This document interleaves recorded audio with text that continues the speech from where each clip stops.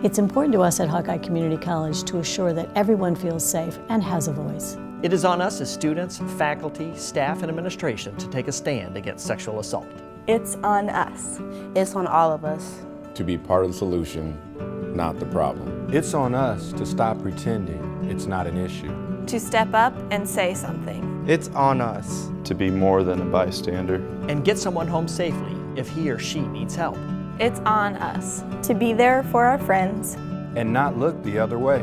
To not let alcohol be an excuse. It's on us to take responsibility for our actions. To create a culture of respect. Never blame the victim. It's on us to take reports of sexual assault seriously. If you see something, say something. It's on us to stop sexual assault. Don't be the person who stands by and says nothing. It's on all of us to take care of our family at Hawkeye Community College and realize we have a responsibility in stopping sexual assault.